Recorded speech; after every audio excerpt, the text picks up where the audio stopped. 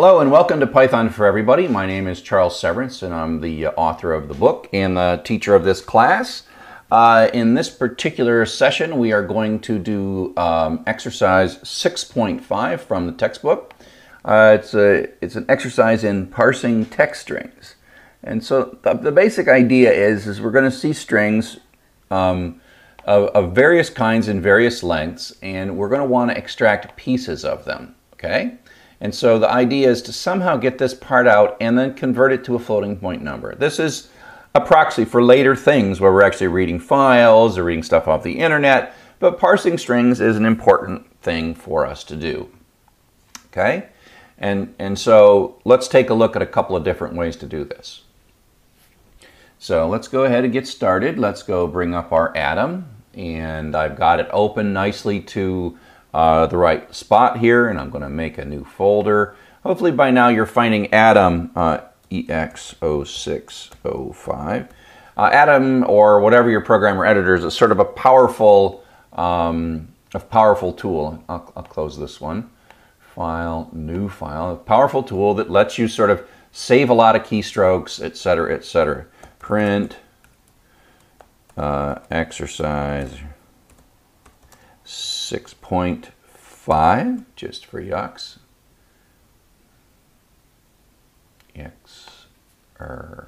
Size, and then file save as. And again, until I save it, it's not going to have the pretty colors. I'm going to save it in 605. ex0605.py. And now it has the pretty colors. And here I am. Now, I've been doing these, and so now I'm actually already in a directory. So let me show you how to do relative directories. So I'm in this path right here, and I can use, both in Windows and in Mac and in Linux, I can use the command cd ... That sort of thinks of the one before, the one that came before. And so now I'm up one directory. And if I do an ls, I will see that this new EX0605 that I just created in this directory from Atom is already there. cd EX0605. In the next chapter, we'll be talking about files, and this is where you really need to know this concept of folders and files.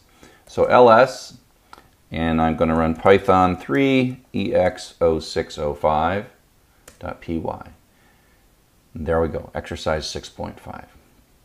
So we're sort of in the right spot. We've got this going and we've got this going. Pretty soon we'll be putting stuff in these directories that need to be there, and you'll see how all that'll work in a second. Well, in the next chapter, where we've got to know all this stuff. Okay, so we'll just grab this first line here and paste that in.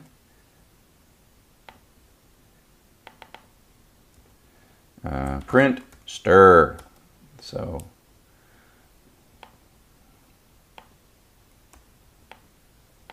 let's run it. And there we go. Actually, there's supposed to be a space right there, so I don't know why this space didn't get copied and pasted from my copy and paste, so I'm going to put that space in. There's supposed to be a space right there, I think, but we'll see. So the key thing is, if you look at the lectures from this section, you can look for things, and you look for a pattern. And so what I'm going to do is I am going to look for a pattern that says find me a colon. Okay, and I'm going to say, where is there a colon equals stir.find, and then print out IPOS. So I'm going to say, where in this string is there a colon? That's going to give me the position and offset of that. So that says that the colon is in position 18. Now, it's not always going to be 18. Sometimes these strings will be a little bit different. Okay.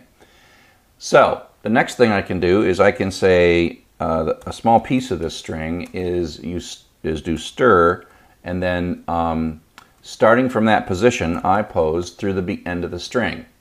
And then we're going to print that out, print out the piece. And when I'm doing string parsing, tearing strings apart, I tend to have a lot of situations where I print over and over and over again. So now let's see if that piece is the right piece. And the answer is it doesn't quite look right, because see, I've got that colon there. And that's because it says start at 18, position 18, wherever that is, and then keep on going. And so I need to do I pose +1. So let's see, I'll just sort of advance past this little colon character and get into that space, okay? So let's run it. So now I've got space 08475. And now I can just see it, value equals float of piece, because piece is a string. It's a string, and then I'm going to say print value to see if I got the value right. And let's remember that there's a space here. This might mess up float. I don't think it's going to mess up float, because float's trying to find a floating point number, and it kind of, but let's just see if it works. Let's just see if it works. Okay, so the key is it's in position, the colon is in position 18, the string we pulled out is blank 08475, and the floating point number is 0.8475. So we've sort of solved this. Now, I can clean this up a little bit by making that +2, so I'll just change that to +2, and you'll see how that changes what I'm doing. And so now this here is the string, that one there is the string, this is the actual floating point number. They're the same thing, other than the fact that it's a floating point number and you can add something to it. So I could do something like print, value plus 42.0, and that would actually work, right?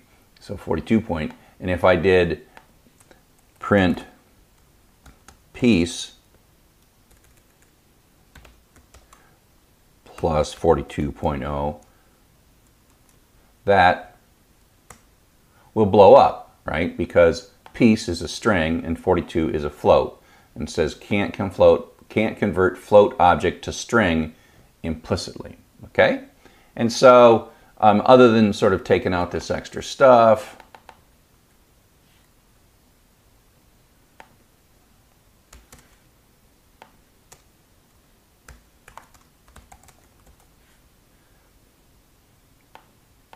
I'm just commenting on a whole bunch of stuff here. Oops.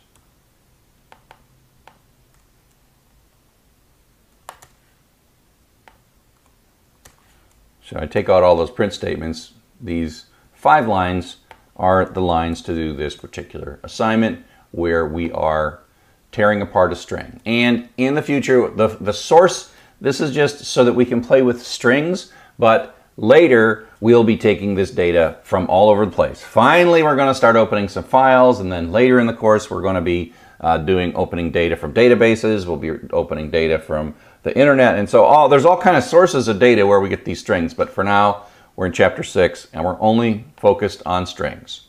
So I hope you found this useful, and coming up soon, we'll be opening files.